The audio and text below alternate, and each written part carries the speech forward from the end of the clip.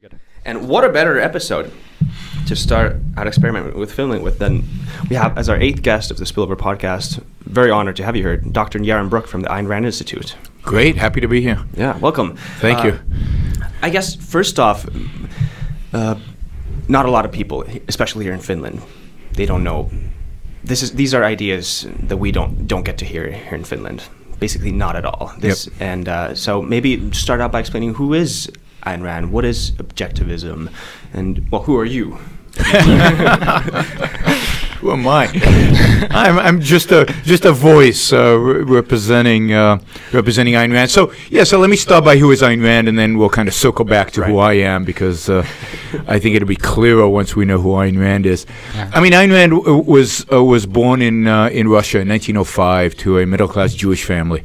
So she was born Alicia Rosenblum, and she witnessed the Russian Revolution and its consequences. Her father, who was a middle-class owner of a pharmacy, the pharmacy was nationalized, taken away from him. Their apartment was taken away from him. Everything you've read about what happened when the communists took over happened to Ayn Rand, and she was a teenager.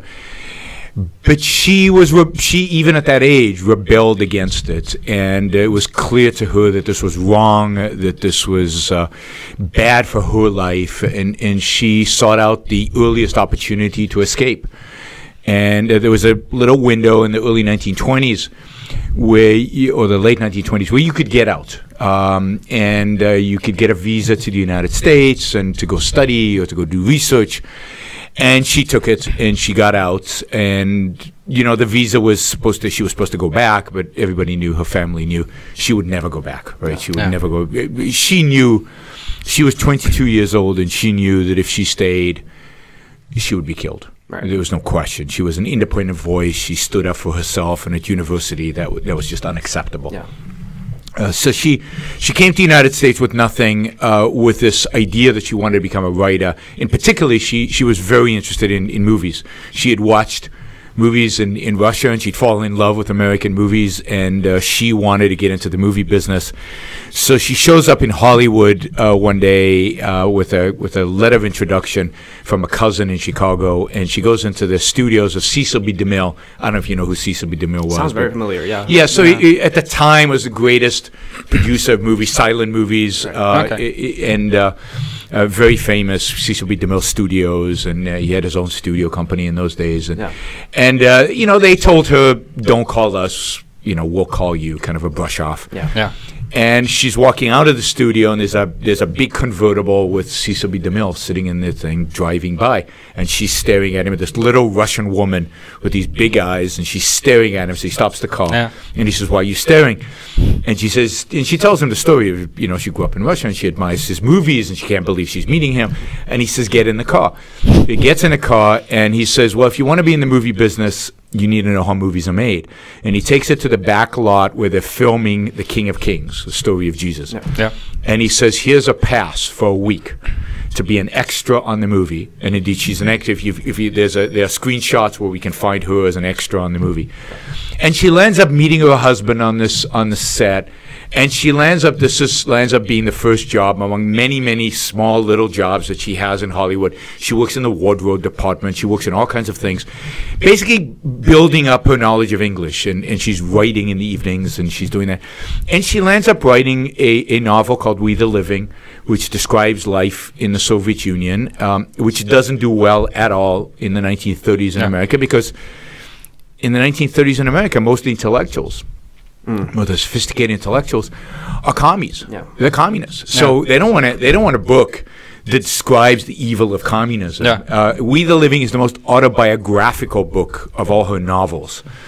Was the book any good though, or was it well written? I think it's very well written, and it's. I think everybody should read it. It's one of the greatest indictments of what communism is really about. So not on a mass scale in terms of the slaughter of millions of people, as you would read in a history book, but what it does to the human soul, what it does to the human spirit, how it destroys the best within us. So it destroys ambition, it destroys achievement, it destroys rational decision making. Basically, it relegates the human being to doing what they're told, to authority. Right. Yeah. So communism and all authoritarianism, because the book is ultimately an anti-authoritarian book, it's a book against the idea of authoritarianism and collectivism, and you as an individual is just a mindless brute, which is the way authoritarian regimes always treat the individual. What's interesting about the novel, one of the interesting things about it, is in the 1940s in Italy, during Mussolini's reign, an Italian director decided to make a movie of We the Living, and didn't get permission from Ayn Rand, just went ahead and made it in fascist Italy. And Mussolini didn't mind, because he thought it would be an anti-communist movie. So he let the movie go. He let the movie be made, and the movie was made, and it opened in Italy. And suddenly, and I think Mussolini got a copy, and he sent it to Goebbels in Nazi Germany. Yeah. And Goebbels watches the movie and immediately calls up Mussolini and says, "You're crazy. This movie isn't anti-communist. Yeah. This movie is anti-authoritarianism. Yeah. You've got to stop it." So they collect all the copies of the movie and they burn them, Yeah. right? Under Mussolini's orders and Yeah. Goebbels' orders. Turns out one copy was saved. And it was discovered in the 1960s, and Ayn Rand got to watch it. And they made subtitles to it, and you today can get it. I think it's on Netflix, but you can get the DVDs of it, and I think it just came out on Blu-ray. Okay. And it's fabulous. It's one of the top directors in Italy at the time. Yeah. It's filmed in a wonderful, Italian style. It's got Anita Valli, who's this amazingly beautiful Italian actress, plays the lead role, and it depicts what life was like for a young woman growing up when communism came into being, and how, again, it destroys the human soul. So if you don't want to read the novel, at least watch the movie, and the movie's excellent. The movie's excellent. Whereas other Ayn Rand novels turned into movies are not great. Yeah. This one's a great movie. Okay. All right. Anyway, so she makes We the Living, and it does okay, but it doesn't do great because the critics are so leftist. Then she writes a play that does well on Broadway and does well. So she kind of is making it in Hollywood. She writes screenplays. Ultimately, she writes a little novelette called Anthem. Can't get published in the United States, but gets published in Britain because it's a dystopian little book, and the British like dystopian, like think 84 and Animal Farm.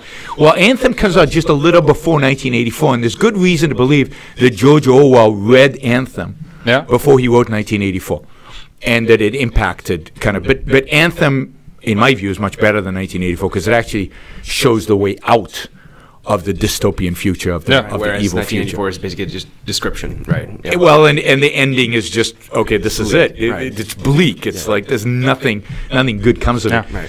So then she writes a book called The Fountainhead, which was published in 1945. 12 publishers reject it, right? And then finally the 13th publisher accepts the book. They publish a small quantity because they don't think it'll do any well. It sells word of mouth. It sells immediately all the copies, and it becomes an instant bestseller. And to this day, The Fountainhead is one of the best-selling books ever. It sold millions of copies, and it still sells about 100,000 copies a year to this day. That was 1945. 1957, she publishes a magnus opus, Atlas Shrugged. Atlas Shrugged now, because of The Fountainhead's success, publishers bid for it.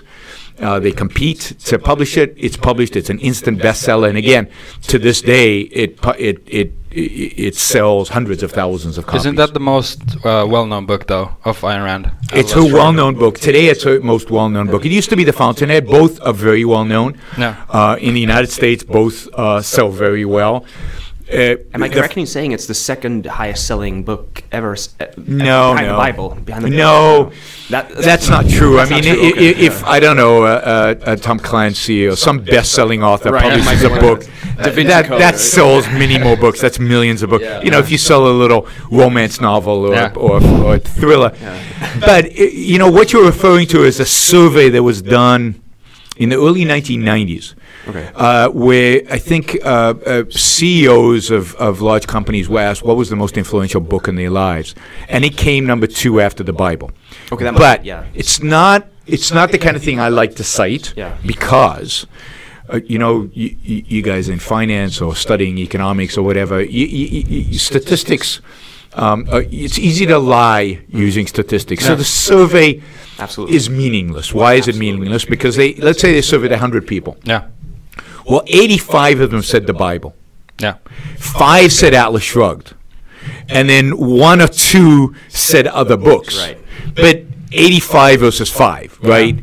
Yeah, it's the second most influential, but it's not a meaningful number. Now, I will say that Atlas Shrugged, if you did survey today, the top successful entrepreneurs and business leaders and finance guys in the United States, I think you'd find that almost all of them have read Atlas Shrugged. Yeah. I think you'd also find that almost all of them will say it influenced their lives positively, that it had a significant impact on why they are successful. Yeah. So it's an incredibly powerful, meaningful book to most successful businessmen, entrepreneurs. If you go to Silicon Valley, everybody's read Atlas Shrugged. If you go to Wall Street, everybody's read Atlas Shrugged. If you go to Fortune 500 industrial companies, everybody's read Atlas Shrugged. It's not an accident that in the Trump cabinet, the businessmen in the cabinet all say Atlas Shrugged is their favorite book, because it's had a profound impact on business. It should be read by every business student, every economic student. It should be in the curriculum of every business school in the country. It's in the curriculum of some business schools in the U.S., but not everyone. But because we'll get to why it's controversial, but because it's so controversial, most business schools exclude it, most universities exclude it. Anyway, after she published Atlas Shrugged, Ayn Rand spent the rest of her life from 1957 until 1982, when she died, writing nonfiction, writing philosophical essays, writing about the world, and really in Atlas Shrugged, and to some extent in The Fountainhead, but in Atlas Shrugged very explicitly, and then later in her essays, she developed her own philosophy. She discovered a philosophical system, she called it Objectivism. And so she is both a novelist and a philosopher. Objectivism is a very original, I think profound, incredibly important philosophical system that really has something to say about almost every philosophical question that has been raised over the centuries. She's one of the very few philosophers in human history who's really developed a comprehensive system, not just like John Locke is famous about his political philosophy, or some people are famous in epistemology, but she's famous in a kind of in terms of presenting a comprehensive philosophical system. But it's very controversial because it upends a lot of the philosophical teachings of the last 200 years. It is much more in the tradition of Greek philosophy than it is in the tradition of much of Western philosophy.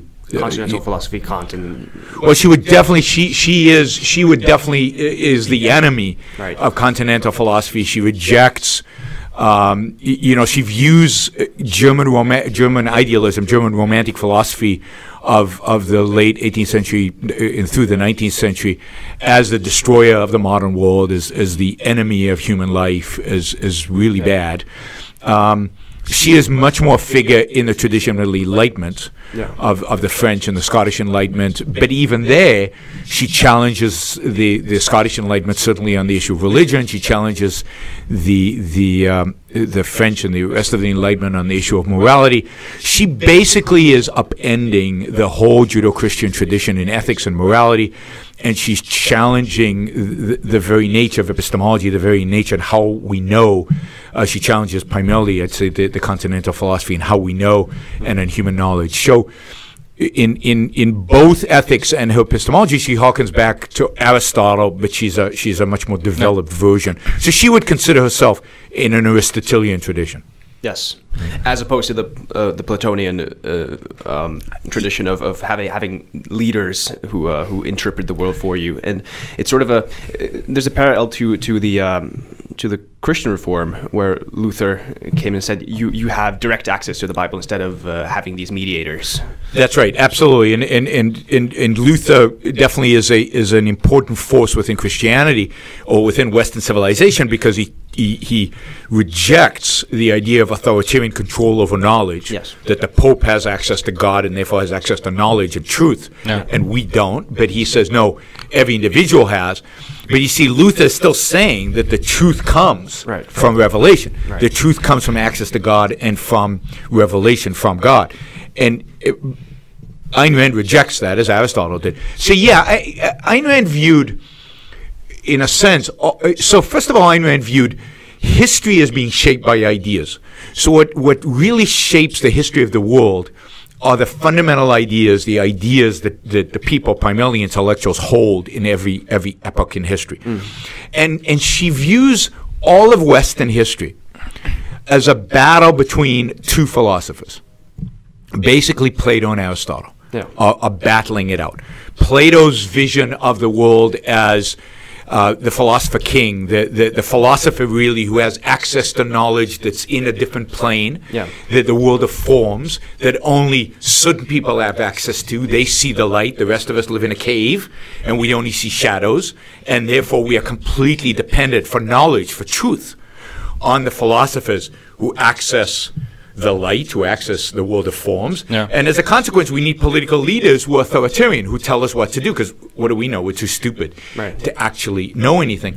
Versus Aristotle, who says, no, human reason, rationality. Every human being has the faculty of reason, and as a consequence, every human being has access to the truth, has access to reality. Therefore, every human being can guide his own life. He doesn't need the authority to guide it, and therefore, it's much more of an individualistic political system that leaves individuals to determine their own fate, to determine their own lives. And if you think about this battle going on in Western civilization, you can really see it. Christianity, certainly in its early manifestation, is in its Augustinian phase, if you will, is pure Plato, right? And that's why you need a pope to commune, and you need priests in order to give you and tell you what the truth is. The individual counts for nothing. The individual is living in a cave who knows nothing, and doesn't have really. Sorry, I just noticed the laptop isn't connected to the wall, so we just continue. Oh, okay. So you're losing power. Yeah. All right. So the individual in that sense is meaningless. What is important is, religion is this other world of forms, this other dimension. And you see that really through the Renaissance. And then in the Renaissance, what's it a Renaissance of? It's a Renaissance of Greek thinking. It's a Renaissance of Greek identity, but primarily, what Greece? It's primarily the Greece of Aristotle, because the Greece of Plato is embedded into Christianity. It's embedded into the epistemology and into the morality, primarily into the authoritarianism of Christianity. So with the Renaissance, you see the rise of Aristotle. And now reason and logic and rationality. Now originally, as plays out in the scholastic tradition within Catholicism, but it's rationalistic, detached from reality, using logic in order to explain God. But ultimately, it breaks free of that, and you see it in the arts. So, for example, in the Dark Ages, what you see are gargoyles. What you see is ugly depictions of human beings suffering, right? Because that's life. Life is, what did Hobbes call it? Short, nasty, and brutish, right? But that's life. Life under the Dark Ages is short, brutish, and nasty. And the artists depict that because their view of man is of a decrepit. It's the Christian view of man, of a sinner, of original sinner from the beginning. We're sinners. We're nothing. We're meaningless creatures. And this earth is a sinful earth, and this is Luther and the Catholic Church. This is a horrible existence we live on this earth. And then you get the Renaissance, and suddenly people discover Greece, and they discover a vision of a heroic man, right? Of man as a heroic being, of an individual. And you get Michelangelo's David. Or even Michelangelo's Pietà, where Jesus is dying, but think of what a Jesus he is, right? He's a muscular, efficacious, heroic Jesus with a weeping Mary who's really crushed by the death of her son. So it's very secular. It's a very secular Pietà. So that is the Renaissance. It's a rediscovery of Aristotle, and the peak of that, the real in history, the peak of this revival of Aristotelian thinking is really the Enlightenment. The Enlightenment where John Locke says, you as an individual have individual rights, you as an individual own your own life, and the purpose of the state is to serve you, it's to protect you, it's to defend you as an individual, but the moral and political entity that is of significance is the individual. Individual, yeah, right? Yeah. So that's a revolution. Yeah. And so Locke and then the founding of America, which is the manifestation of Lockean political theory, and really a manifestation of Aristotle's view of man, because what is the Declaration of Independence say? It basically says, or the whole idea of America basically says, you individuals, you can take care of yourself. You can live your life. The state is here just to protect you. Go flourish. Go succeed in life. So the Enlightenment is this Aristotelian epoch, and then you get as a rebellion against the Enlightenment, kind of Plato rearing his ugly head back in the form of Immanuel Kant. And what Kant says is, no, guys, reason is not efficacious. Reason doesn't actually tell us anything about reality. Reason is just, in a sense, the mind creating reality. It's not seeing reality. Indeed, our mind distorts reality. We're seeing what is embedded in our consciousness, so the primacy of consciousness reasserts itself. That's the idea of transcendental idealism in Kant. Yes. Yes, and but there's a. Isn't it a bit of a mischaracterization to say that he maybe, I'm sure he puts less value on rationality, on reason, than say Rand? No, he redefines reason, and this is the danger. It's not that he puts the problem is that he puts a lot of emphasis on reason, but in a wrong definition of reason, of a reason detached from the real world, of a reason detached from the reality that it's observing. Right. So what is reason? Reason is a faculty that observes and integrates reality, the facts of reality, the concretes that are out there in reality. But if what reason is observing is not reality, what is observed is idea space, is the ideal as created by our own minds. Now we're returning to a Platonic kind of world where reason, we all don't have access. And now you need, so for example, how do we know what's right and what's wrong? Well, we have categorical imperatives. Well, where do those come from? They're just there, Kant says, but they're not. So how do we find them? Well, as an evolution from Kant doesn't say this explicitly, but if as an evolution from Kant, ultimately we need somebody to tell them tell us what the categorical imperatives are. And it turns out the Aryan race has different categorical imperatives than the Jews. But how does the Aryan race know what those categorical imperatives are? Well, they need a Führer to be able to commune with the Aryan race. In a sense, the world of forms, in order to tell all of us what we must do as Aryans in order to fulfill our categorical imperatives. And of course the Jews are different because they have different categorical imperatives, and we can view them as evil, and therefore it's okay to kill them all, right? So Kant, in that sense, Rand believed, leads directly to Hitler, not in the sense that Kant is a fascist and because his political philosophy, he doesn't articulate the case for fascism, but in his epistemology and in his moral code, he lays in his idealism, in his transcendental idealism, right? It transcends reality. And in his moral code based on categorical imperatives, not based on real reason, on reason attached to reality, he sets the stage for the whole chain, the whole philosophical chain of Hegel, Schopenhauer, Marx, Nietzsche, and then the political manifestation in Hitler. So that is all Plato reasserting himself through Kant. And that we are living, the 20th century was very much a Platonic era, but where the battle is still waging, and where America still represented Aristotle, but of course that too is fading. But she has this unique perspective of, because ideas shape history, these are the fundamental ideas, and then she would place herself squarely on the Aristotelian side, pro-reality. A is A, reality is independent of our consciousness. Reason is the faculty that observes and integrates reality, and we have this faculty that allows us to abstract from concretes in reality, create abstractions. But what's unique, so her epistemology is very unique. She builds on Aristotle to talk about the objectivity of knowledge and how knowledge is objective, and then beyond that she goes to morality, because reason is ultimately a fact of the individual. It's not a collective thing. There's no collective consciousness. There's not collective reasoning. Only individuals can reason. She views the individual as individuals are alive, individuals eat, individuals think. So individuals are what are important morally. and she is a rational egoist, so she believes that self-interest is the goal of morality. Morality should be the study of the values and virtues that lead to a good life. Yeah. Again, somewhat like Aristotle's flourishing, where you study what leads to a good life. And she would say the good life is based on what is required for human beings to survive and to thrive as human being. And what's the number one thing that allows people to thrive and survive? It's to think. It's to use our mind. It's to be rational. So for her, rationality is the main virtue. Do you then think that objectivism is like the philosophy for the 21st century, if Plato was more the 20th century and Aristotle before that? Well, I certainly hope it is. Yeah. I believe it is. I believe it's the philosophy for every century. It's the right philosophy.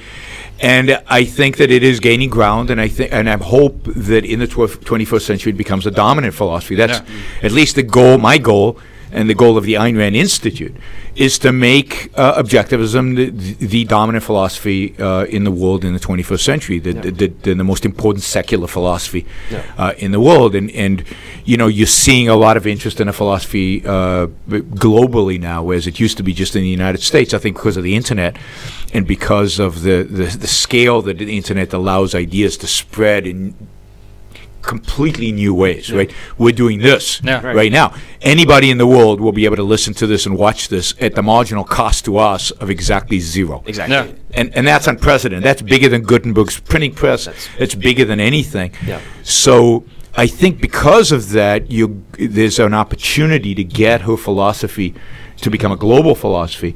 And I do think that she is the philosophy of the 21st century. I also think that Ayn Rand is ultimately the first American philosopher, really the only American philosopher. So even though she was born in Russia. What would Bertrand Russell say? Oh, he's English. He's English. Right? But what would James Dewey say? I would say James Dewey is one of the destroyers of American philosophy, or I'd say that the American philosophers, the pragmatists, those are the only really American philosophers before Ayn Rand, they are all set to destroy the project of the Founding Fathers, not to defend it. Ayn Rand is the first philosopher in America whose philosophy really is 100% consistent with the founding of America. I mean, if you read the Declaration of Independence in particular, but the Constitution as well, properly understood, they are completely consistent with Ayn Rand's philosophy. But what she does is that the founders of America were great political philosophers. They really understood political philosophy, but they were very conventional, and that means Christian, in their morality. Right. So their morality was so. Let's think about what Christian morality is. Christian morality, or morality of most of the last 2,000 years in the West, is a morality of selflessness. So when we think about what is the good, what is moral, what is just, we think about being selfless. We think about self-sacrifice.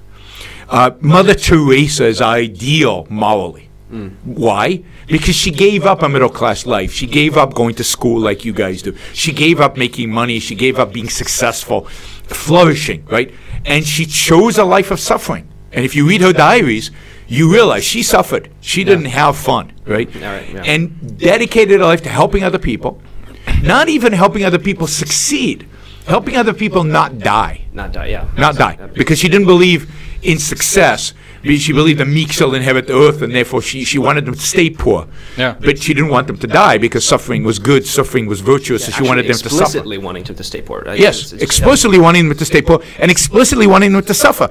And she suffered, and she believed that God wanted us to suffer, and that this was the purpose of life, was suffering. And that is why she is viewed as a saint. Because she is all of, I mean, think about it. I often say in my lectures, have you ever seen a painting of a smiling, happy saint? No, because the whole point of sainthood is to suffer and die. Right? So sacrifice, suffering is the virtue. What Ayn Rand is saying is no. Life is to be lived. Life is to be enjoyed. The purpose of life is to be happy. It's to achieve eudaimonia in Aristotelian terms. It's to achieve human flourishing, and that's what ethics should guide us towards. Philosophers should educate us about virtues that lead to flourishing, to success. Yeah. Right? So she challenges this ethic that even the founders had. And I think that in the end, America was founded on a conflict, a political philosophy that says that every individual has an inalienable right to pursue his own happiness, versus a morality that says that the moral duty is, like in Kant, to sacrifice, to be selfless, right? Yeah. So Kantian philosophy, this is before Kant, but Kantian philosophy, Christian philosophy, dominates the ethics. So America was founded on quicksand. The quicksand is the morality of Christianity. What Ayn Rand does is she takes the political philosophy of Locke and the founders and grounds it on a morality and epistemology that are solid, that have real foundations. And in that sense, she is a philosopher of America. And I think it's why she's most popular in America, because her ideas resonate with the kind of spirit of the American people. And I think the fact that she's doing so well internationally now suggests to me that that spirit of freedom, of individualism, is now becoming much more global. Yeah. Okay. I'd like to go back to the you unpacked the ideas of Ayn Rand very well, and you highlighted, which is one of the main tenets, that one of the great fundamental ideas behind objectivism is this upholding of reason. Yes. As the main vehicle to interpret truths from reality, basically. And I'd like to challenge that a little bit. Sure. And there's a big debate in economics between classical economics and behavioral economics. Yeah. Basically, behavioral economics based, I think, mainly on the research, at least very greatly based on the research of Daniel Kahneman and Amos Tversky, presented in the book Thinking Fast and Slow. I'm sure you're very aware of this, and also, I mean. And just a short summary so that people know what we're talking about. The book Thinking Fast and Slow, basically Daniel Kahneman and Amos Tversky defined the human brain as having two systems, System 1 and System 2. System 1 being our main mode, brain mode, and where the reactive brain, the intuitive brain, the feeling brain, the brain of habits, and then the System 2 brain, which is the brain mode that requires effort, it's the rational thinking brain. It's our reasoning faculties, basically a scientific mapping of how our reasoning abilities work. And then even before that, if we go way back to when I'd say rationality started flourishing in modern philosophy with Francis Bacon, with the scientific method, in Novus Organum, when he wrote it in 1600s.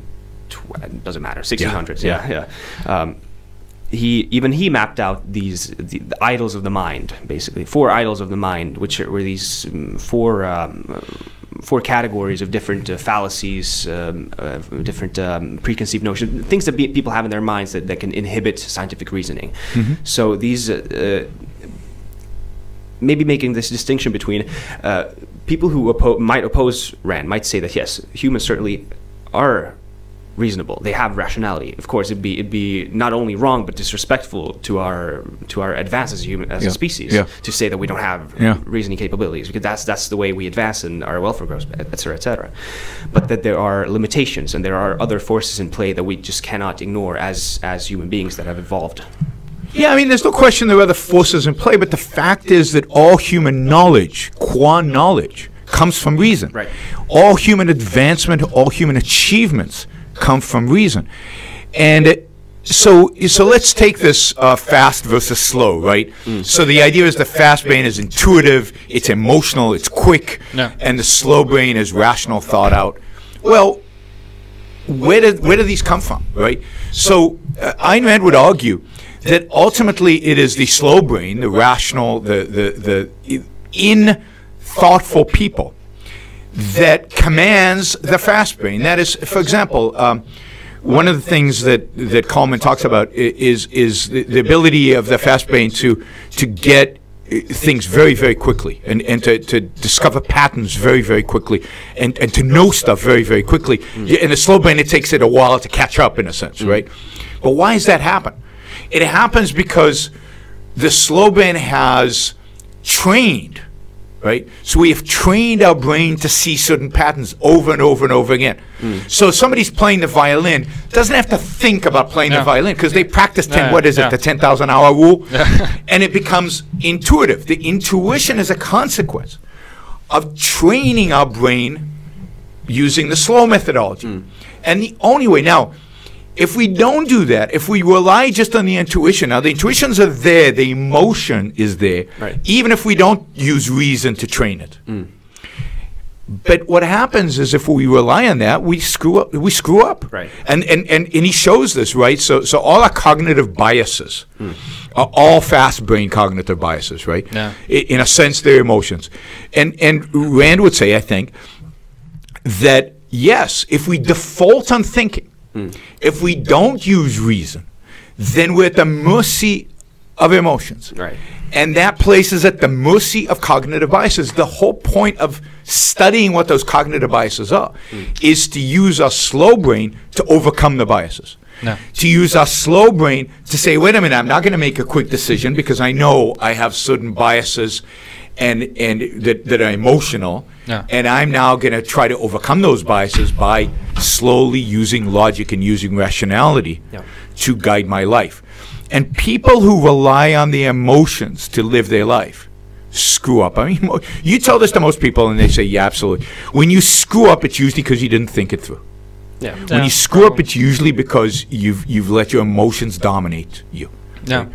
And what Rand is saying is, no, decisions should be made based on reason. Yeah, unless you don't have time. Unless you have to make a quick decision, and then you make the quick decision based on your intuition, or if it doesn't or matter, the emotion, yeah. or if it doesn't matter. Yeah. But every other decision should be based on reason. I mean, even something that has deep emotional grounding, like who to marry, which is clearly guided by an emotion of love. Yeah. You shouldn't act on that emotion of love to the extent of kind of committing yourself to the rest of your life, unless you understand where it comes from. Unless you have validated it, if you will, through reason, that you understand, okay, yes, this person I love really is a good person, and I love them for the right reason, not the wrong reasons, then go ahead and commit long term. But if you're not sure where this love thing is, it might go away, or it might turn out that you love them and it's not really there what you think you love them for. Yeah. So even when something like love, which is a powerful emotion, a strong emotion you should cherish and live by, you still have to validate it through reason if you're going to act on it, particularly if you're going to commit to it long term. So at the end of the day, what Rand is saying is when you make decisions, particularly important decisions, reason is your guide, because the fact is that reason is cognition. Emotions are not cognition. Emotion are quick, instinctual responses to stuff, usually based or always based on decisions, conclusions you made sometime in the past. Right? So emotions are not independent of thought. They're a consequence of thought, but they're subconscious. Yeah. So you might not know where your emotions are coming from. They might be based on decisions or conclusions you came to, for example, when you were very young, before you were really fully reasoning capability. And if we had a rational psychotherapy, right, if we had rational psychology, which I don't think we really have, but if we had such a science, then it really is the science of trying to understand what kind of conclusion lead to what kind of emotions, and how do we undo bad conclusions we came to when you were young that are resulting in bad emotions. So if you have a fear of flying, maybe at some point you came to some conclusion about heights or about flying or about whatever. How do you undo that? And that's not easy to do, but that's what psychology should be the science of. So Rand wouldn't deny the cognitive biases or the emotion or the kind of intuition, but she would say, it's not clear that it's cognitive biases, because it's not clear there's cognition going on there, but they clearly are biases. But then the role of reason is to help us overcome those biases. The role of reason is to study them, to understand them, and then to make the right kind of decisions. Absolutely. But to your example about marriage, if you think about the divorce rates, is it then, could you say that most people are unreasonable, but you should push towards being more reasonable? Yeah, no, but look, we're not taught to be reasonable. Yeah. Nobody teaches us that what's most important in life is to think. Now, I don't know about the Finnish educational system, which is supposed to be the best in the world. so maybe they do teach it in Finland. By the way, public. I know. Well, we can talk about that. Just because it's the best in the world doesn't mean it's good. Okay. Which is the difference, right? And I would argue, even in Finland, it would be much better if it was private. But I'm looking forward to hearing that. But what we should be teaching kids is critical thinking skills. It's how to think and how to think about the world, not to just think an abstraction detached from reality, but how to really use reason. But more importantly than that, what we don't teach people to do is the importance of thinking to their own lives. No. Because we don't teach them that their own lives are important. We teach them that other people's lives are important. So we teach them that they should sacrifice, that they should live for other people. I mean, my mother taught me to be selfless. That's what most mothers teach us, because that's what the priests teach, and that's what the philosophers teach. But imagine a world in which we taught kids to be selfish, but properly selfish, which means rationally selfish, which means therefore they had to think before they acted. They had to be They had to use cognition. They had to use reason. Only when you use reason, only when you use your rational faculty, can you be truly selfish. But imagine if we kept, when little kids, we always told them, think, think, think. Stop before you act. Think about that emotion. Figure it out. Solve problems. That's what life is about. Then maybe people would think before they got married. Would think before they did a lot of stupid things that people do. They would think before they elect the stupid leaders we tend to choose in politics. They would think before they did anything. I think the world would be a completely different place.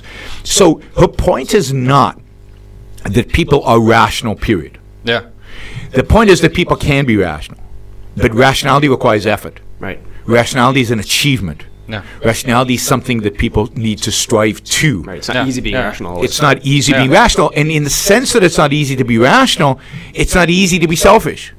So Ayn Rand would say to be self-interested, to be an egoist, in her sense of the word, is hard work, because it requires you as your primary virtue to be rational, right? To seek reason as your primary value. That isn't easy. So if you want to be selfish, she says, think, think, think. Don't act on emotion, right? And that's an achievement to strive to.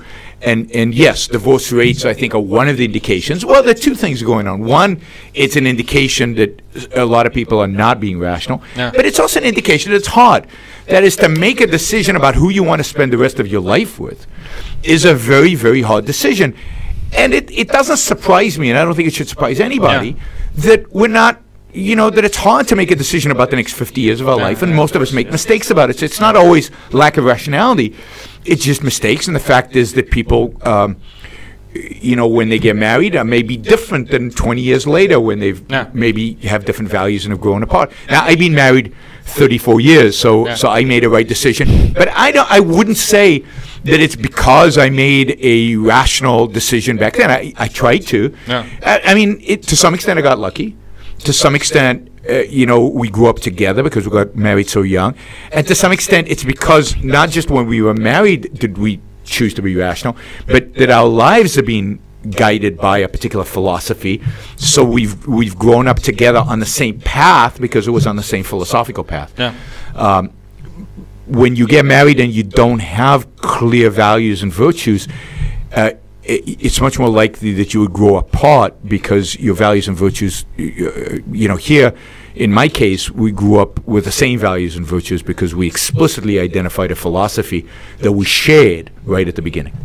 Can we unpack the idea of the rational self-interest a little bit? Because it's especially selfishness is a word with plenty of connotations. Oh yeah. Yeah. So people might not have a clear understanding. Like mainly, even when I encounter, I'm not sure if you would consider yourself libertarian, but whenever you talk to libertarians who are Randian and they express the idea of rational self-interest or selfishness, it's always mainly the main source of information is usually the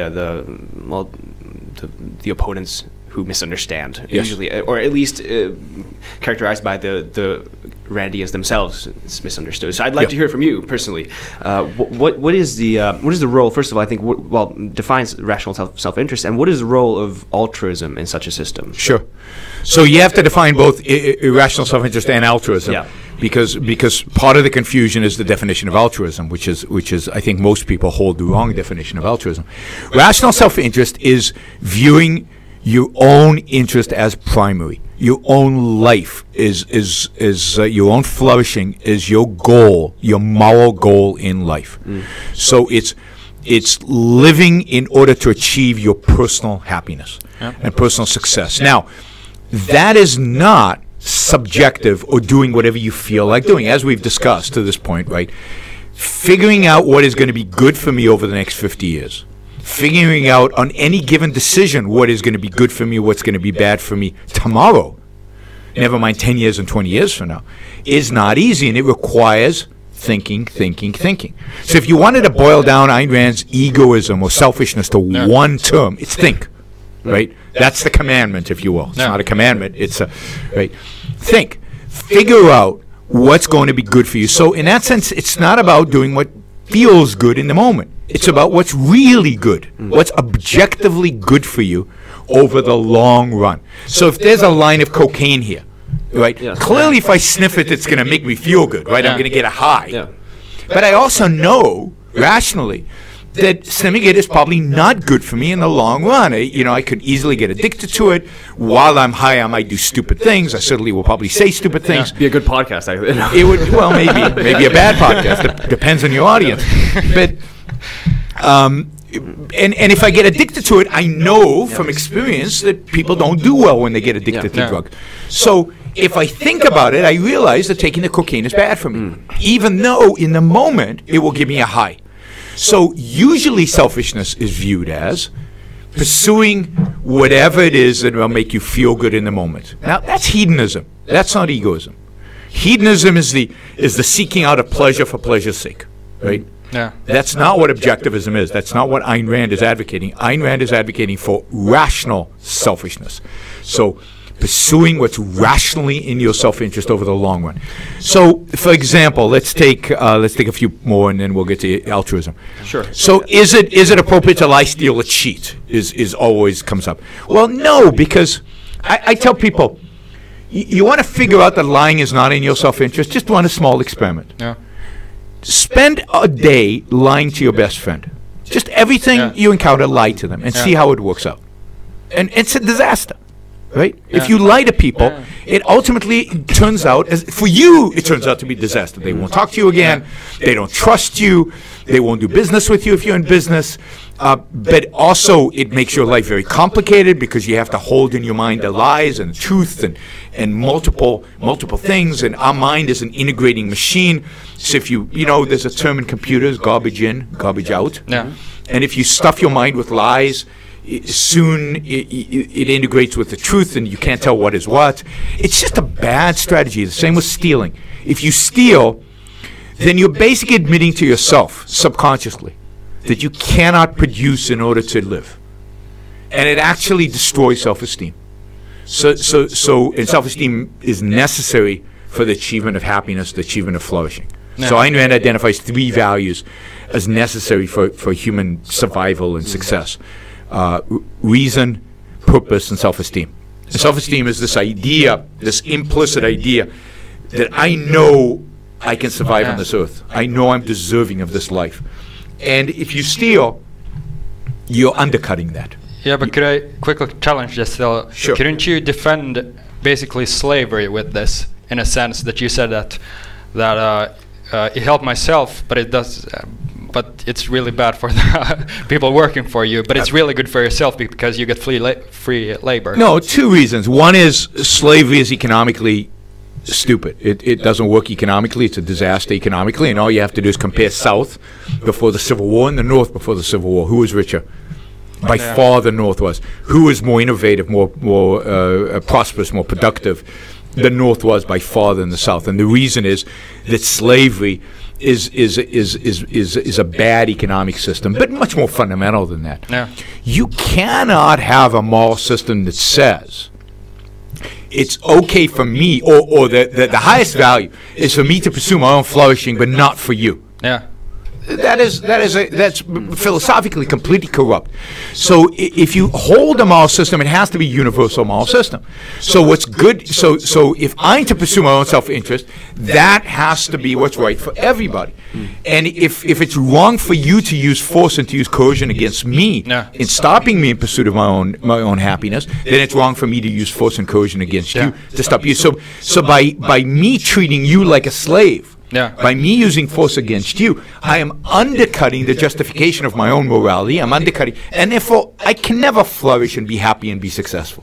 And all the portrayals of the South, of this, I don't know, the Gone with the Wind kind of portrayals of this wonderful society that, you know, had a great life. It's nonsense. That's not what life was about. This was a torn, a morally corrupt. Slavery is a corrupting institution. And again, this is why they lost in the end. They had to lose, right? So lying, stealing, and cheating are not in your rational self-interest. They undercut your self-interest. They're destroyers of your own soul. They're destroying of your own ability to be happy and to flourish. So to be happy and to flourish, you have to discover, and it's not easy, but you have to discover the virtues, into the actions that you need to take in order to achieve flourishing. And Ayn Rand identifies 7. They might be more, they might be less, but the point is that that's what morality should be. It should be the discovery of the right virtues. So she discovers 7: rationality, like independence, you have to think for yourself; productiveness, you have to produce something in order to live. You can't live as a leech off of others, and if you don't produce, you'll die, right? And being a leech, again, is destructive to your own self-esteem. You have to have integrity. You can't believe in ideas and not act on them, because the action is ultimately what your life is about. It's about acting, and so and you have to have pride in your own achievements, because that's how you get self-esteem. So you have to be able to recognize, and you have to commit yourself to being a good moral person. That's what pride is: a commitment to morality, a commitment to virtue. You know, justice. You have to treat people the way they deserve, based on the value they have in the world and to you, basically. I'm missing one. You know, and you have to be honest. Because rationality demands honesty. So now let's think about altruism. Right? So what is altruism? Now, most people think altruism is being nice to people. But that's not what altruism means. Right? Altruism is an ism. It's an ideology that says what? Well, who was the first philosopher to coin the term altruism? It was Auguste Comte. Right? Auguste Comte, the French philosopher. Auguste Comte says altruism is the idea in ethics that the purpose of your life is to serve others. You must sacrifice to others. You must do for others everything. If you think about the benefit to you of helping somebody else, it's not moral. It's outside the realm of morality, because you thought of yourself. So the whole idea of altruism as an ideology is the negation of self, complete service to the community, to the others, to define others any way you want. It's the antithesis of rational egoism. It's the exact opposite. Now, does that mean that objectivism or rational egoism means be mean, nasty, rude to other people? No. Well, of course not. Other people are an incredible value to me. Right? They produce the stuff that I consume. And I'm not just talking about material well-being. They produce music and art and all the wonderful things around me. But more than that, they're human beings. They share that essential humanity with me, right? So they are other rational beings. You know, we share values. We share certain things. And as a consequence of that, you know, a rational egoist has a benevolent attitude towards other people, is friendly and polite, and you know, objectivist. You know, some people think objectivists or rationally selfish people wouldn't hold the door for somebody. I mean, that's ridiculous. I mean, it's part of being alive and having a friendly, positive exchange with other people, that politeness is an important part of that. It's not a primary virtue. It's not the most important thing in the world, but it's something that makes life more enjoyable and more pleasant. But being selfish means valuing other people. Now, unless you have reason not to value them, right? If you're a lying, cheating SOB Yeah. I don't value you. I'm not going to be nice to you. I'm not holding the door to you. I'm not going to hire you. I'm not going to trade with you, right? Yeah. So this is all a consequence of Ayn Rand's idea of justice, the idea of the virtue of justice. You treat people the way they deserve, and if you don't know somebody, the assumption for egoists is that they're good. Yeah. Right? Because most people are good. Yeah. And it's only if you have information about somebody who's not being good, you treat them badly. Otherwise, so in the sense of that people talk about being polite and being nice and being friendly and even being charitable, absolutely egoists would be charitable. Not indiscriminately charitable. I'm not going to hand out dollar bills to anybody who comes and asks for it. Yeah. But I'm going to hand out, but if somebody comes to me to help and they're basically a good person and I think that bad stuff has happened to them for no fault of their own, I'm happy to help them. And you know, rational, egoistic people would be charitable to a limit, to the extent that it promoted their own values. But my values are very expansive. Yeah. There's so much to grab on here, but you said the last part is a very good segue, I think, to the role of government, because you sort of touched on it with the charity thing, charity versus government welfare. Yeah. I wrote some notes here. I might get back to them. We might circle back to these points about selfishness, but I'd like to get here now. So, the role of charity, the basic left argument against charity, voluntary charity, is the fact that there are certainly people. It's you can't deny there are people who can't help themselves. There are people who are poor off, and there are poor. They maybe they have some sort of disability. They can't help themselves. Mistakes happen. Things happen. Variables. Yep. And also people usually inherit their demographic, their class, et cetera, et cetera. So there are certainly people who need to be helped. Is a government system, a system of government welfare, the argument would be that if we have this institution where people by mandate, you would say by coercion, give money to or hand out money to, and it allows the country to provide this platform or provide this safety net. The leftist argument would usually be that certainly this system would be handled by charity, but is it? But it shouldn't be by the whim of these people. It should, or is it a wrong characterization? Well, whim is the wrong characterization to begin with. Right, choice is the better characterization, right? Okay. But beyond that, I challenge your primary assumption because I think it's way too broad. Okay.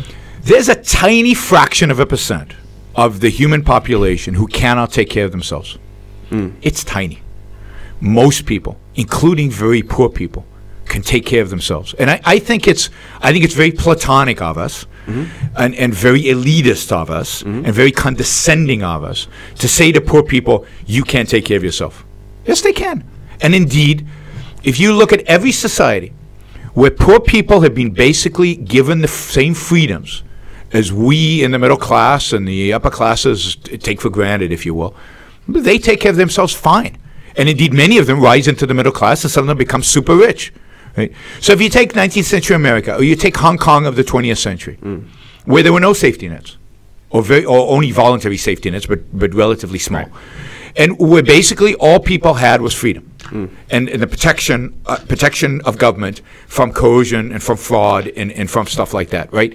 And basically left alone. Poor people do very well, right? When immigrants came to America in the 19th century, you know, take my Jewish ancestors, who actually didn't go to America, but those who did go to America, they were poor, they were ignorant. These were farmers in the shtetls of Poland and in Lithuania, in Germany and Ukraine and Russia. They were farmers. They were tradesmen, but they had no wealth. They came with nothing, right? They left everything in Russia. Not that they had anything in Europe, right?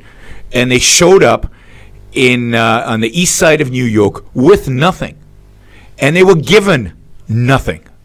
And yet within 2 generations, they were middle class, and within 3 generations, they were upper middle class, right? Yeah. Why? Because suddenly they were free. Suddenly they were able, and they value, whatever reason they valued education. And the same thing happened with the Poles and with the Irish and with the Italians who came to America in the 19th century. Just like today. It's the poorest of the Mexicans who come, right? It's the poorest who come, right? And they came to America with nothing. And they succeeded, and they did fine without any government handouts, without any government protection. They did fine. Who came to Hong Kong? Hong Kong 75 years ago was a little fishing village with a few tens of thousands of people. Today, 7.5 million people live there. They came from all over Asia. Who came? The poorest. The people who escaped, or even if they weren't poor, they left everything behind because they escaped to come to Hong Kong. And what did Hong Kong offer them? Nothing. Except the protection of property rights, protection of contract law. That's it, of contract. But hasn't in America poverty and homelessness been on the rise since? Well, but we have a welfare state today, and I would blame the welfare state for poverty. And since the war on poverty started, poverty has been flat or increased a little bit. So the war on poverty is what creates poverty. Welfare, in my view, is what creates poverty, because what is welfare? Welfare is institutionalization of poverty. Right? What I tell you when I give you welfare is, you're not able to take care of yourself. You're so stupid and incompetent. You need my help. So I do two things by doing that. One, by giving you money, I reduce your incentive to work, reduce your ambition to be successful, because I'm giving you just enough to survive, right? But secondly, and much more importantly, I destroy your self-esteem, because what I'm basically telling you is you're too incompetent to take care of yourself. So and what happens, if you look at America, is mobility has shrunk. And the reason mobility has shrunk is because we've institutionalized a certain segment of the population to poverty. We've destroyed their ambition. We've told them they're worthless. We've told them they shouldn't strive upwards to be successful.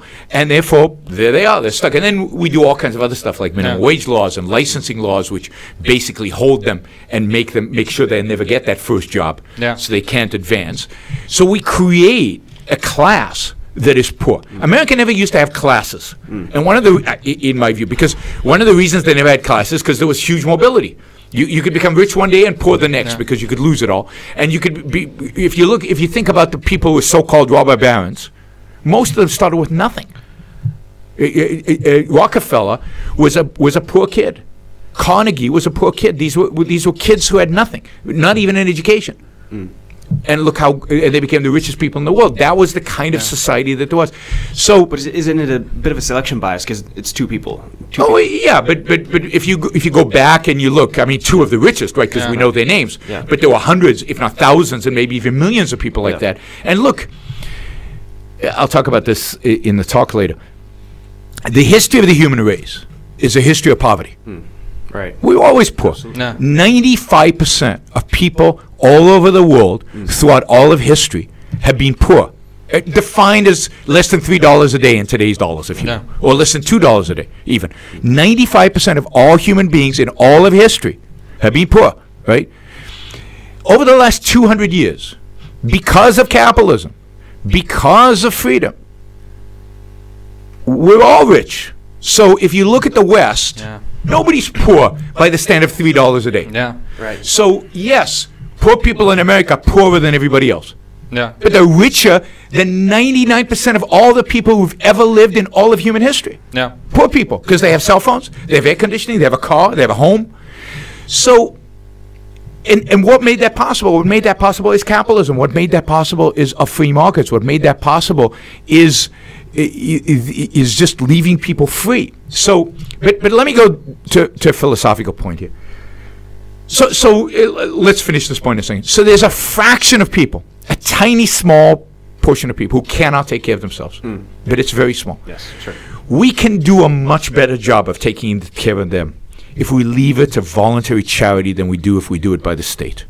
Because it's such a small number, because people will be motivated. When people are motivated, they do a better job than when they're forced to do something. Charities, some charities, there'll be competition between charities. Some charities work better than other charities. So you get the same impact as you do in other voluntary market transactions. And it's not a big deal. It's not a lot of money. And indeed, again, if you go back to 19th century America, there were all kinds of things. You know, you could buy insurance in America against poverty. So there was insurance you could pay every month, and then if you lost your job or something, it would. So there was private unemployment insurance. There were all kinds of voluntary mechanisms and voluntary associations to protect you from bad stuff happening to you. But when we institutionalize them into the state, note what happens. The number of people who need our help suddenly grows. Because, again, we convey to them this idea that they need our help. But then there's always somebody that at the margin needs more, right? So let's say we define poverty at, I don't know, at a certain level of income, right? But then what about the people just above that income? They need a little bit of help as well, so it keeps creeping up. And then you get the kind of Scandinavian welfare state where half the people are getting welfare, or more than half the people. In the United States today, 47% of all Americans get something from the government.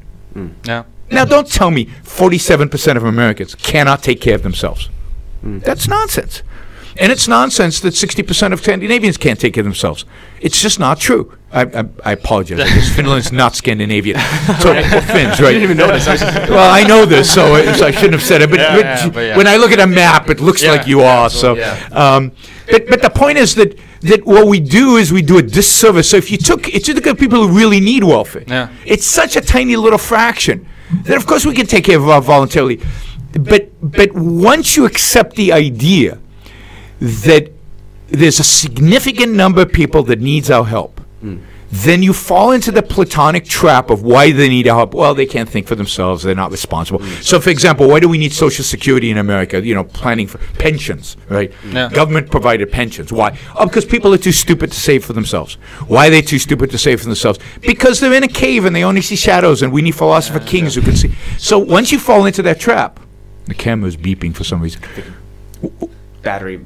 Did the recording stop? I don't know. No, just continue. Once you fall into that trap, then that group expands and expands and expands, and you give more and more and more power to that group of philosopher kings at the top, and there really is no end to it, and that's what we're experiencing in the modern welfare state, that it keeps growing and growing and growing, and there's no end to it. And I can certainly agree with one thing that's I think more or less evident in Finnish society, and that's the fact that I don't think it doesn't matter. Yeah, I don't think it matters. Yeah. Battery died? Yeah. All right. No replacement battery? No. I was thinking about a charger here, but... Oh, you'll put it up. You'll cut it. You'll edit it nicely, so the cut is good. We'll Photoshop this empty part somehow. But there's one thing I can certainly agree on, and that's might also be let's say the pessimism in Finnish culture. There's a characteristic pessimism in Finnish culture. It's actually there's this German author who moved to Finland, and people warned him about Finnish jealousy, Finnish pessimism. Oh yeah. And the German author said, well, in every country, jealousy is a universal thing. But then he lived here for like 10 years, and he's like, no, it's actually a special thing. Finnish jealousy. I mean, but it's very typical of kind of Germanic. People who take continental philosophy seriously and take this Platonic view. Yeah. I think it's somewhat related to the weather you have and to being in Northern Europe. But there's a bit of a sense of this. I don't know what else way to characterize it. It's maybe this Nietzschean master-slave morality kind of attitude, where there's this dichotomy between the masters and the slaves, and one important factor in it is the fact that they consider each other to be evil. They consider each other to be on the wrong side of the moral spectrum. So, which means that the slaves, they don't have ambitions to rise up to the master level, but they're partially because they're told they cannot, and because they're different types of human beings. They are the people in the cave. So it all goes back to this Platonic dichotomy and differentiation of people in that way, which Kant and then Nietzsche follow up on, and Nietzsche's Übermensch is Plato's philosopher king. I mean, right? So it's, but there's definitely, Europe has a pessimism that you don't find in America, and I think one of the virtues of Asia is that you find it certainly in Chinese society. You don't seem to see the same kind of pessimism, and I think that explains part of this incredible success that China has had over the last. Partially, it's the freedom, but Chinese are very entrepreneurial, and I think that comes from a much more optimistic or in my view, realistic view of the world than Europeans typically have. Now, what's interesting is Europeans who went to America tend to become optimists. Right, you had to be a bit of an optimist to go. Yes, you had to be, because you packed up and left everything that was comfortable and went. No idea what was and I think in that sense, there's been a brain drain, or more accurately, a spiritual drain, right? The people with the spirit of individualism, the people with the spirit of positivism, of the idea that things that can be done, that you can be successful, that you can achieve something, packed up from Europe and left Europe and went to America. And that explains part of the differences in attitude between them. I mean, Europe took German idealism seriously, and America never did until recently, until the last, over the last 100 years, it's been slowly creeping into American society, and that's why America's on the decline, because it's becoming more like Europe. I mean, the evil in American society is just becoming more like European society. And even when you think about things like the attitude towards wealth, right? In Finland, like in Scandinavia, like in the rest of Europe, there's a strong sense of envy.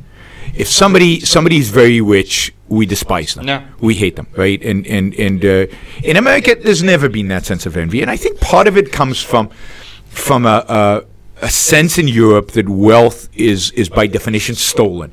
Because if you go back long enough in history, how did people become wealthy? How did they become aristocrats, right?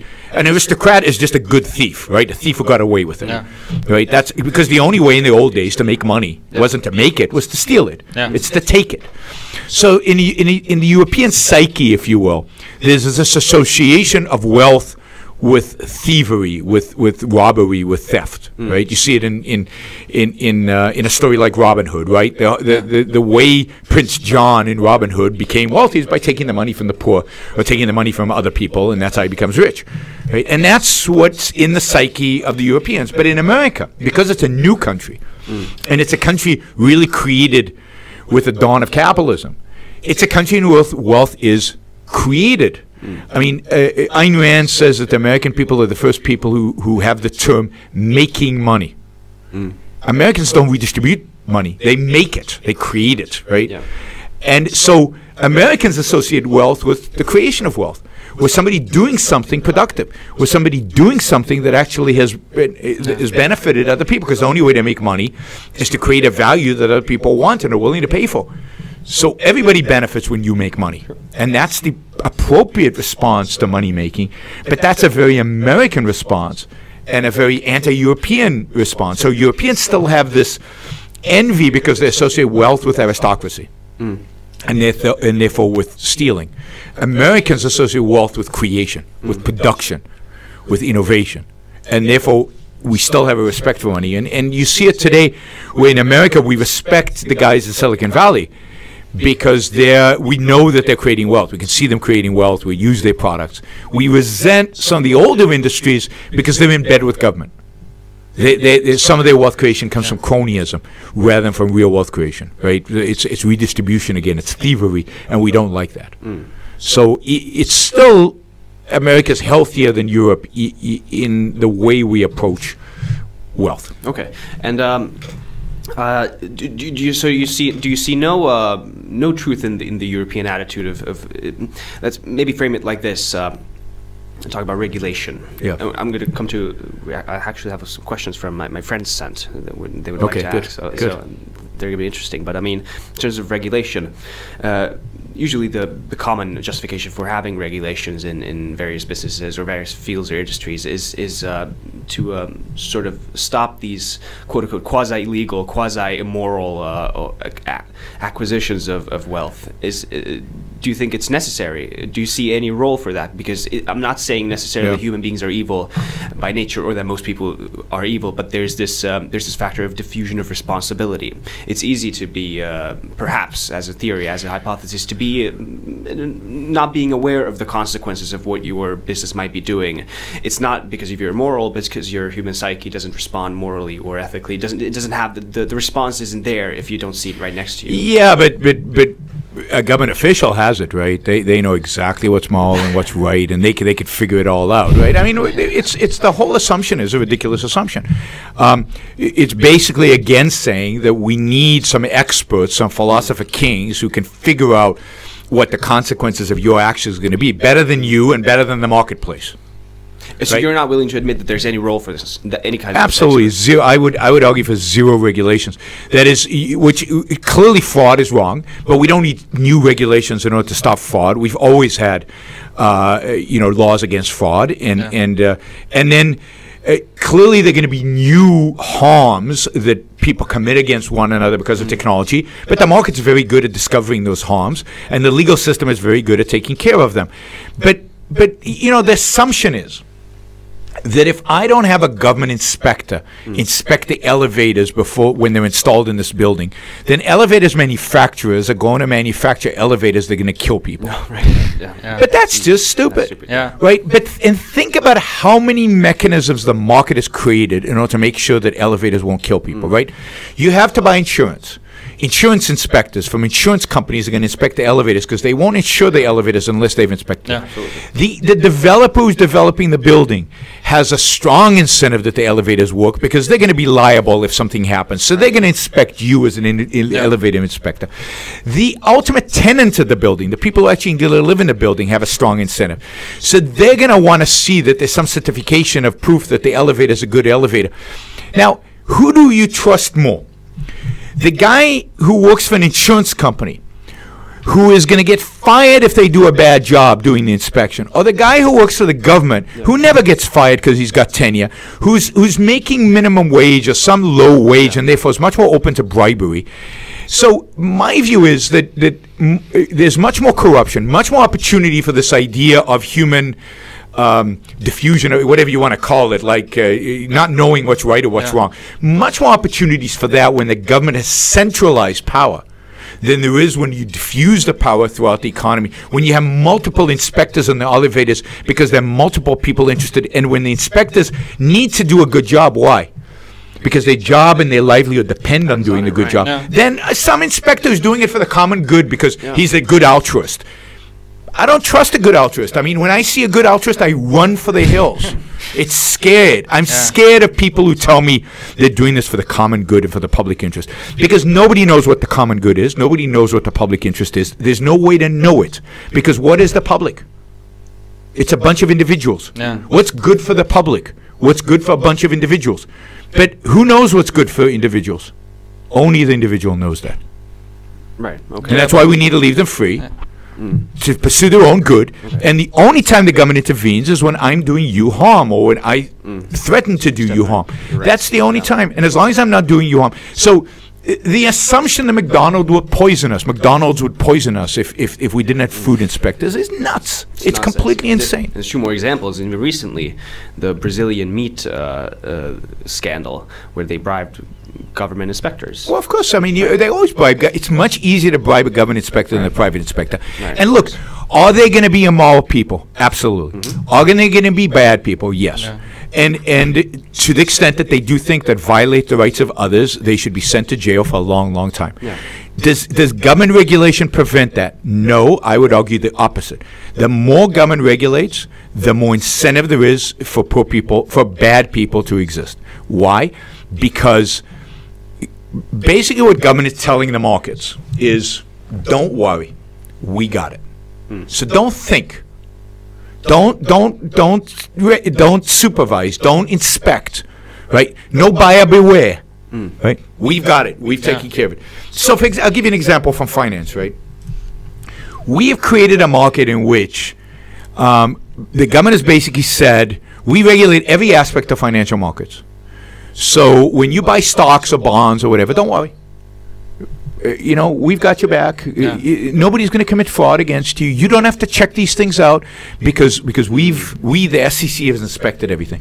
I don't think a Bernie Madoff, I don't know if you're familiar with Bernie Madoff. Yeah, the big pyramid scheme guy. I don't think he would have existed in a free market. I think the only reason Bernie Madoff existed is because of the complacency of the people who gave him money. Because they were assuming that because the SEC was there, because government was supervising everything, he was fine, right? And indeed, if you look at Bernie Madoff's a great case study to examine, right? Because Bernie Madoff committed fraud on a massive scale, was never discovered by the regulators. How did they discover him? Because his kids told on him. His son told him.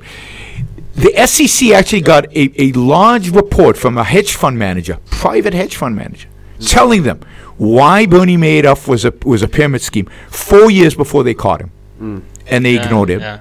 Right. So the private market saw the fraud well before the SEC did. And imagine if the SEC was a private organization, or if the job of the SEC was only one. That the SEC existed, but it had only one job: to catch fraud. Yeah. Not to read my 13 Gs and 13 Ds and all the documents I have to file every time I buy stock and sell stock, because I own maybe more than 5% of particular stock. Not to follow around the law-abiding citizens and delve into every single little thing. Not to tell companies how to run their business, or to tell board of directors how to become, what they should and shouldn't do. But instead of that, all they did was look out for fraud. Then they would have caught Bernie Madoff like that. But they're so busy trying to manage my life as an investor that they don't have time to catch fraudsters. So fraud is much more prevalent today than it would be in a free market. Much more prevalent today. Okay. But on another aspect, wasn't it a problem in the 21st century where a lot of businesses would dump their waste in the environment, in America particularly? So isn't that a... That's funny they would say in America in particular. What do you think is the dirtiest place on the planet 30, 40 years ago? No, So let's say the 1970s, 1980s. What was the dirtiest place on the planet? I couldn't answer that. Soviet Union? Maybe. Yeah. Yeah, or The East, right? The Eastern Bloc. Eastern Germany was much more polluted than West Germany. Yeah. Romania, Poland. Filthy. Why? Yeah. Because everything was public. Central planning. And everything was public. Right. So what do you take care of? You take care of your own stuff. So the way to solve the problem of pollution is to privatize everything. If you privatized all the land and all the rivers and all the lakes and the beachfront and even fishing rights like Iceland has done recently, then people start taking care of their stuff, right? So you can't pollute the river if I own it. And if you own part of the river and I own part of the river, then we have to negotiate how the river is going to be used so that you don't pollute on your side and screw up my use of it downstream. And there's long traditions in the old days when rivers were private in the American West of how we dealt with those kind of situations. Right? So capitalism is the way to clean the environment. Capitalism doesn't dirty the environment. The environment's always been dirty, right? Why do Northern Europeans? It has always been dirty. Yeah, it's more dirty since the industrial. No. I mean, well, in a sense, but in a sense, no. We live in the cleanest environment in all of human history for human beings. Why do you Northern Europeans drink beer? Do you know why you drink beer because so the water much? was so polluted back in the The days. water was so polluted before human beings polluted the water, just because nature pollutes, that it wasn't good for human beings to drink water. Why did Chinese drink tea? Because their water was so polluted that tea guarantees that you boil the water. So you had to boil the water before you drank it, and tea was a way to make sure that you did that. So water's always been polluted. Today, do you have to boil the water? You don't have to drink beer. Today we drink beer because we like to, right? So we have a choice. Back then we didn't have a choice. So the fact is that for human beings right now, here in the 21st century, the environment has never been cleaner. Think about the air, right? When we lived on farms, where we cultivated, you had to grow the food that you ate. Do you think the air, with all the horse manure and the fertilizing garbage and everything else that was going, you think the air was clean? But we're doing that on a mass scale. Isn't that disregarding the fact that humans have caused the global warming, and that in the coral reefs are disappearing? Yeah, we're doing that on a mass scale now. If you use the example as but farm we're not, animals, but we're not. Again, take the. So we've got massive scale farm animals, and yet we're living more than double what we used to live. Much more than double what we used to live, right? So life is pretty good, right? Must be better. I agree. It's necessary for it to uphold this. But just think about human life. So if the standard is human life, not the planet. I don't know what the hell the planet means. Yeah, human life. But if the standard is human life, we used to live at the end of the 1700s. What was life expectancy? 50, 40, 30 years, I don't know. 39. Yeah, okay. So I'd be dead, and you'd be middle-aged. Yeah. Right. But isn't that also? We talked about statistics in the beginning. Isn't that just an average? Mainly people used to live until they were 70. This is just a minor point, but very few people live into their 70s. But it's also true that a lot of people died before the age of 10. Right. About 50% of children died. But why did they die? They died because of malnutrition, because of diseases, because of all these things. So one of the and think how many people were around? How many people were on the planet in 1800? Less than 1 billion people. Yeah, I think somewhere about 600 million. Right. Okay. How many people on the planet today? 8 billion people. Right. So there are more people. We live more than double the lifespan. Right. So why are we complaining about the environment? The environment has never been better. The air we breathe is clean air. Yeah. The water we drink is clean water. Yeah. Okay. Let's assume the Earth is warming. Yeah. And so what? So Finland will become easier to live in. Right, I mean Finland's terrible. It's so cold here. So I agree. But so you're really worried about flooding in Florida? No. But that's for sure. That's like worrying on a short scale. Let's say we escalate it more and more and more. Then at the end, it's all desert.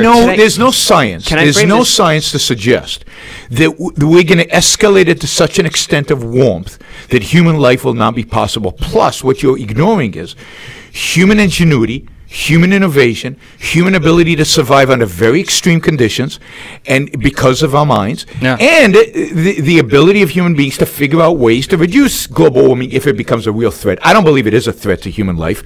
Even if it's happening, I don't think it's a threat to human life. It might be a threat to certain people, and they move, but the Earth has been warmer than it is projected to be in the next 100 years in our past.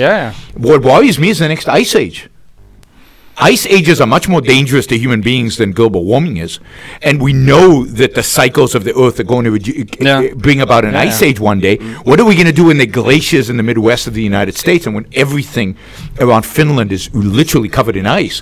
What then? How are we then going to survive? So you have to put global warming into perspective. And again, your generation has grown up believing in every generation grows up in believing that the end of the world is imminent.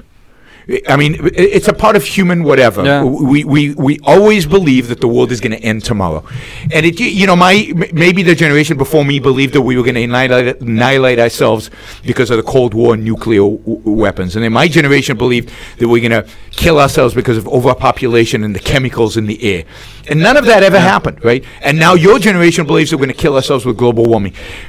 It never happens. We're not going to kill ourselves. We're too smart to kill ourselves, right? Yeah, but we don't have to kill ourselves with global warming, but it can make life a lot more difficult. Let's say the sea level rises a lot. And so the sea level rises, so people in Florida have to move. But at the same time, Canada and Finland become much more habitable and much more habitable. So people move from Florida to Canada. Who cares? Why is this becoming such an obsession with people when in Netherlands has always been below sea level, and Amsterdam is a rich, thriving city. So if sea levels rise and Miami needs to build a wall out there into the sea to protect itself, who cares? So it'll cost a little bit of money, much cheaper, by the way, than not using carbon fuels. I'd rather use carbon fuels and build a wall to prevent sea level rising, right? So again, there's this human obsession with the end of the world. It doesn't happen, and it doesn't have to happen if we're free to exercise our minds to figure out solutions. The solution cannot be to stop civilization, which is what not using carbon fuels would mean. Yeah, you can't replace carbon fuels. You can't replace them? Even not today. Not today. Not today. But do you think it would be a smart investment to improve on it? No, carbon fuels are incredibly cheap. They're incredibly dense with energy. They're the best form of energy consumption today, except for one other form, which is nuclear. Yeah. But because of regulations, nuclear is so expensive, nobody wants to use it. But nuclear is much safer than carbon fuels, much safer even.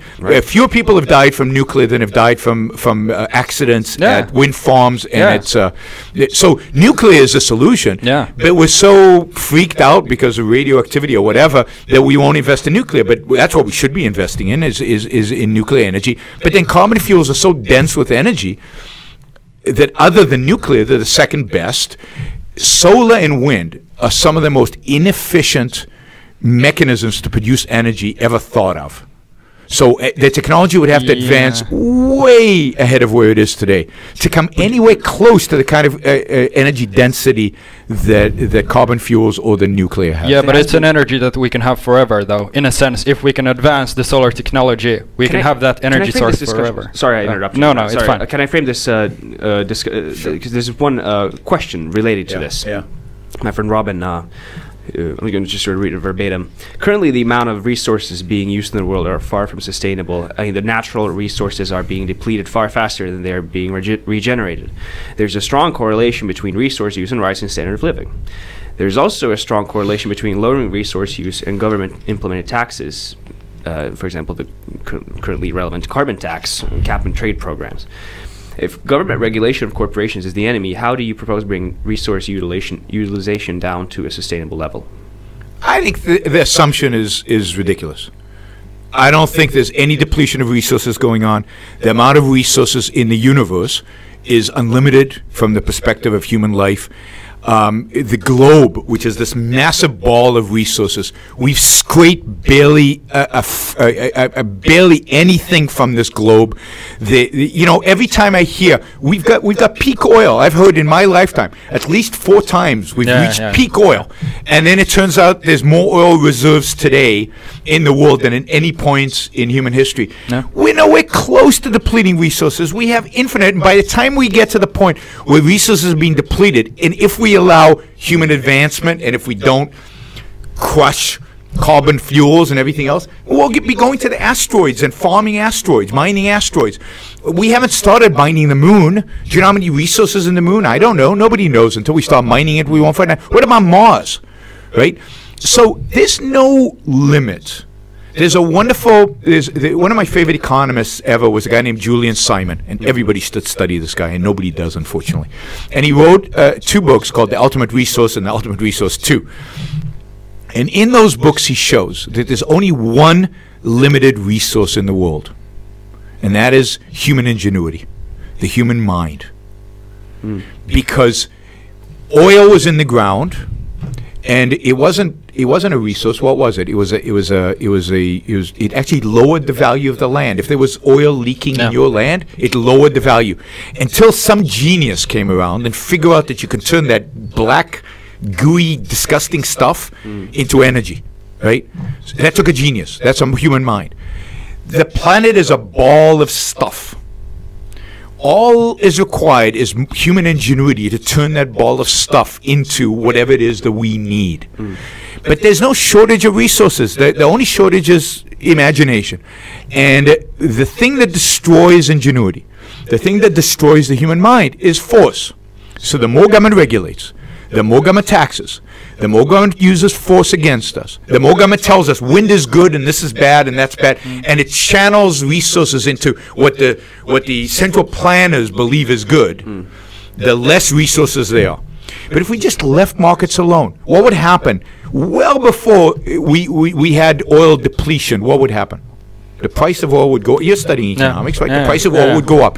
What would that incentivize venture capitalists in Silicon Valley to do? Invest in something else. Look for something new. Look for something new. And we think the central planners in Washington, D.C. or in Helsinki or anywhere else know what the energy source of the future is or should be. And the fact is that they're investing in energy sources, wind and solar, that we know are far less efficient than oil and natural gas. That the market would never invest in. And there's a reason it would never invest in. It doesn't make any sense to invest in those things. So the whole premise of the thing, and again, this is how you guys have been raised, that your generation is being indoctrinated, brainwashed with the ideology of environmentalism, which is a horrible ideology, which tells you that there's limited resources on the planet, that man is a destructive force that's destroying the environment, as if there's any environment other than the human environment, which is the best it's ever been. I mean, think about how good human life is today. It's unbelievable. You can get on a plane, as I did yesterday, and arrive in Helsinki, right? And on the plane, I had Wi-Fi. I I could be connected to anybody on the planet while I was flying in an airplane that was using those evil carbon fuels. I mean, we live in the greatest period in all of human history. We live the longest, the healthiest, that's absolutely true. The most prosperous, and yet you guys are supposed to be depressed because you're destroying the planet. No, you should be celebrating how wonderful capitalism is, that it's created. Hey, here we are sitting with microphones that are, I have one of these mics in the U.S. because they're so good and they're so cool and they're everywhere. I mean, life is unbelievable. It's unbelievably good. And stop worrying about the depletion of natural resources. That's a perspective of a central planner. Only Platonic central planner philosopher kings worry about the depletion of resources. People like me say, who cares? Right? Okay. Yeah. The market will take care of it.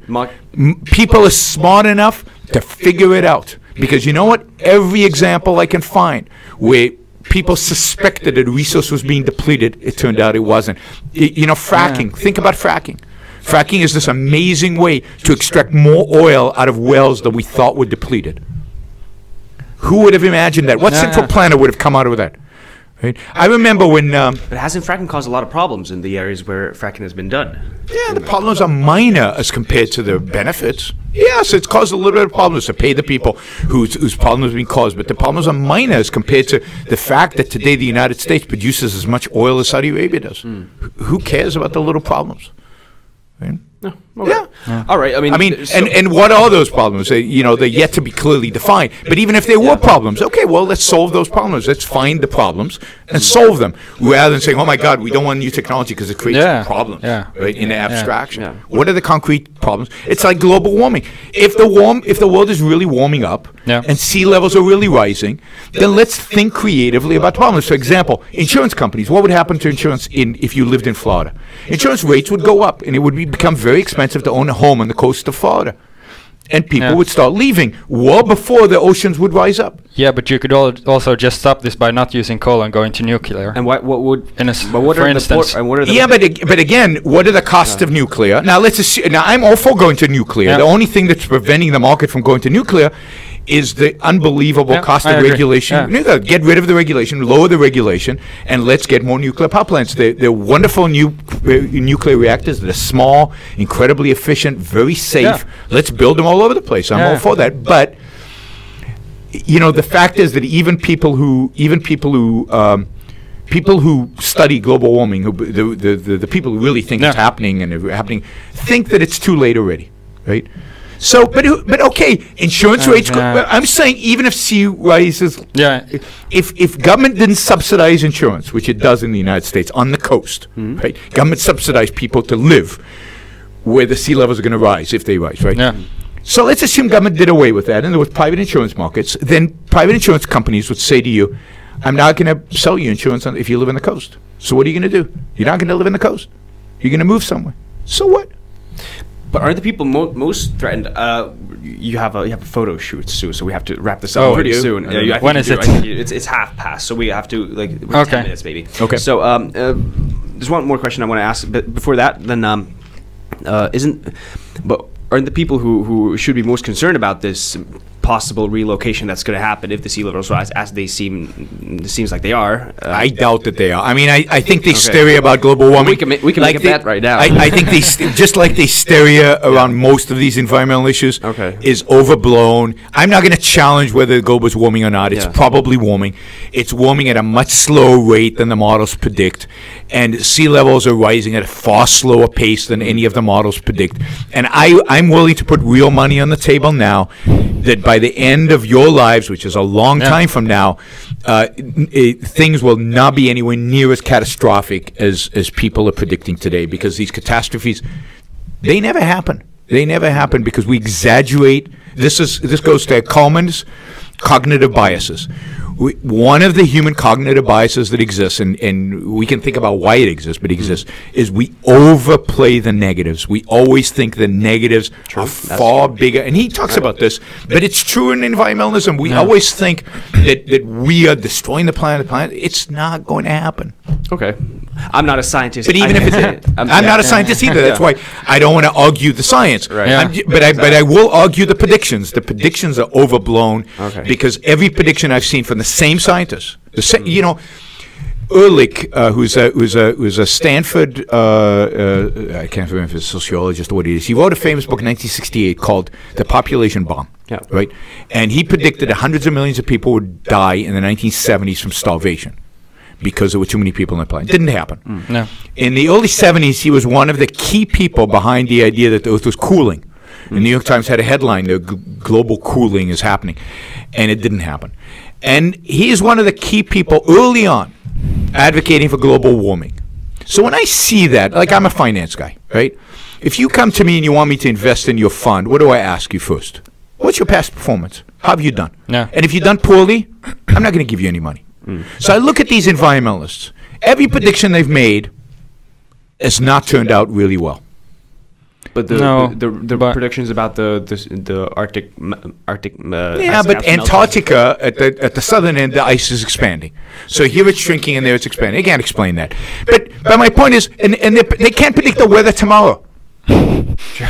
They can't predict the weather tomorrow. But they want to tell me they know what the weather is going to be in 10, 20 years? Because they're looking at correlations in long-term statistics. I'm very skeptical. Okay. I'm very skeptical. Now, I'm not saying it's wrong. No, of I'm course, just saying that given past performance, I'm skeptical. If you look at the models predict that the last 15 years would be unbelievably warm. And they haven't turned out. It's turned out to be well since 1998. Than in a no, they're warm based on observations on the Earth. But if you look at satellite, which is much more accurate, it's basically been flat since 1998. Okay, I haven't seen that research. I can't answer. Well, because I mean, people like headlines that say warmest year ever. Yeah. But these are they pick and choose the statistics they want to use. Yeah. All right. That's interesting. Thanks for the honest perspective, though. I mean, it's good to hear. Yeah. But the point is, people panic. People overplay the negatives in almost everything. Yeah. And by the way, this is why, just to bring it up to politics of today, right? This is why somebody like Donald Trump can win, right? Because he goes out there, and what does he say? He says, the world is ending. There's crime everywhere in the streets of America. Crime is at the lowest rate it's been in 30 years. Or, you know, it peaked. It went up a little bit last year. And but relative to the 1980s, it's very low. He says this. He talked about carnage in the streets of America. Carnage in the streets of America. I mean, it's ridiculous. And then he says if you travel around America, all you see is empty factories. We produce more stuff today in America than ever in human history. Double what we did in 1979 when peak production was. So in terms of stuff, we produce more. We do it with half the people. Why? Not because of the Chinese, because we have robots and computers who do the work. So the way Donald Trump won is by scaring people to death and blaming foreigners and the elites for the problems. That's true. But he's playing on this pessimism that seems to be inherent somehow in this negativity that people have. And I'm saying all you have to do is look around the world and look around your environment, and what you discover is that it's never been this good. You know, and one of the benefits of CO2 is there are more trees, it's greener. You know, so some coral reef is being destroyed. I mean, that's kind of sad if you like snorkeling and scuba diving. But you know what? My guess is that just as it's being destroyed there, it's probably being created because there are warmer seas somewhere else, and it's being created in unexpected places. Yeah, but we're cutting down the trees for farmlands and... So but why are we cutting down trees for farmland? Because there's no private property rights. Where there's private property, there are more trees than there were before. Right? So if you look at the United States, just tell me what you really think, not what you think I'm going to tell you. Okay, Do you think there are more trees today in the U.S. today or 100 years ago? 100 years ago? No, there were many more trees today than there are 100 years ago. Many more. Not even close. Why? Because we're so efficient in growing food today that there's less farm land, and the farmland that's disappeared has been replaced by forests. That's reason one. Second reason is there's money to be made, right? So if I cut down trees and sell you paper, what do I do? What do I do after I cut down the trees? If I'm a greedy businessman, you What do I do if I cut down the trees and I sell you the paper? Grow more. Yeah, grow more, because I'm greedy, and I want to be able to sell you tomorrow trees as well. And not only that, I think about how to increase the density of the trees on my plot of land. This is, by the way, why when you recycle paper, you get less trees, not more. The more you recycle, the fewer trees there are going to be, because you destroy the incentive to replant trees. Instead of replanting trees for the future because demand for paper is going to shrink, I'm going to use the land for something else because my business is gone. This is pure economics 101. Just think about it for a minute. Any reusable resource, the more you use, the more you're going to have. So if we believe that consumption of trees is going to go up in the future, we would plant more trees. Basic business. Now, why are trees being destroyed in the Amazon? Because nobody owns the Amazon, and because we've taken people who don't own any land, and they are dirt poor, and what they do is they burn forest land, and they cultivate it for agriculture, and then the police come and they kick them off the land, and they go to another plot of land and they burn it and they design it for agriculture. If all of that land was owned privately and given to those people, I'm all for land reform in Brazil and giving very poor people the land that they cultivate anyway, and it's private ownership, then people would be much more responsible about how it's being treated. So the solution to burning, but there's more. Again, there's much more forest land. This is, you can check this out. I'm now making much more forest land today in America, and my guess is there's probably more forest land in Finland today than there was in the past. Okay. We've blasted through 2 hours almost. But just one more question. I still have to give a talk. How's your throat feel? Is it good? It's fine. I just need to think about what I have to say. I have no idea. What I've got left to say. I've said it all. I'm going to be shouting there. Heard it. Heard this. Go on. All right. It's the last question. It's really kind of related to the first one I brought up, the previous one actually. What is your take on a potential post-scarcity economy, where the idea of selfishness is tempered by everybody having enough resources? Should we be heading towards this as fast as possible with technological advances, or will a lack of competition be bad for us? This is from my friend Jamie. Again, I don't completely understand the question, because I don't believe, I don't buy the whole scarcity thing. The only scarce resource is, again, ingenuity and imagination and the use of reason. We already, in a sense, live in a post-scarcity environment, right? There's enough food on the planet to feed everybody. Our basic needs are all taken care of. Yeah, there's some problems in Africa, but you could easily take care of that if you just gave them property rights and so on. But human needs are unlimited. What we want is unlimited. Every time I think, oh, if I only made X number of money, I'd be happy. As soon as I make that money, I want more. Right? Which is cool, because there's so many fun things in the world. You're never satisfied in the sense of experiencing enough things or having enough things. There's always more that you want and more than you need. So human beings are always, that's always going to grow. So we live today in a world where we can imagine one day robots doing everything, and we will just, it's nonsense. We will never just sit around, because we need to work, we enjoy work, we value work, so we are going to continuously find things to do and find new products and new services and new stuff to make. Why would competition disappear? Competition will only intensify. And again, competition is a function of freedom. The more freedom we have, the less government regulation, government control, even antitrust doesn't help. I don't believe in antitrust laws. I think they should be gone, because the best thing for competition is free markets, is to get government out of our lives. And in that sense, I don't believe competition will go away. Competition will only intensify. And the more the individual has the tools, like computers and other tools, to create and design and make more stuff, the more competition there is, then we become competitors on just about everything, because we can do so much with the tools that we have available to us.